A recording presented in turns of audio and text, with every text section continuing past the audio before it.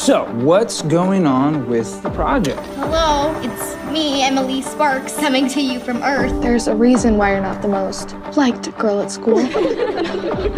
I just don't want to crush Christopher's dreams of communicating with aliens. Emily, we are so close to communicating with whatever is out there. Can you imagine what it's gonna be like when it finally happens? It's gonna be lit.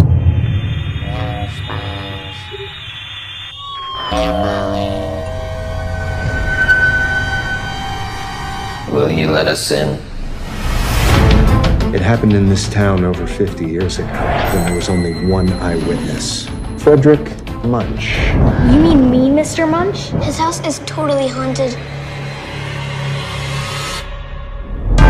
The black-eyed kids. It's their harvesting time. Then why do they ask you that question? To let them in? Because they have to. They need permission. Or whatever you do, never say yes. Sweetheart, the police will take care of it. Please! I want you to stay put. You guys don't understand, they're not a human! You don't know how they think!